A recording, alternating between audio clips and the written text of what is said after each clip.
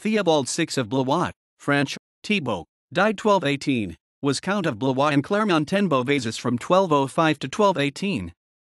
He was son of Louis I of Blois and Catherine of Clermont.Theobald, married twice, with Maud of Alençon and with Clemence of Roches, but remained childless.